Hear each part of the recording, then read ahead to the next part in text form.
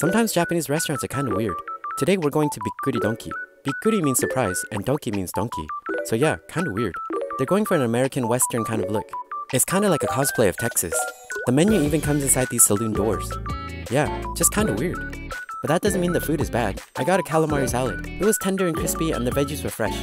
But this place is known for its hamburg steaks. I got mine topped with an egg and some curry sauce. The hamburg here isn't 100% beef like at Sawayaka, but it was still tender and juicy and nicely flavored. Give that meat a dip in the egg yolk and we'll all be a little Bikkuri Donkey. The curry isn't very photogenic, but it's good enough. And my dish came with this salad, and by salad I mean mayonnaise and grated daikon.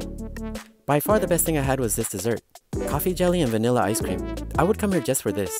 One of the best things about living in Japan is just the random weird surprises you get.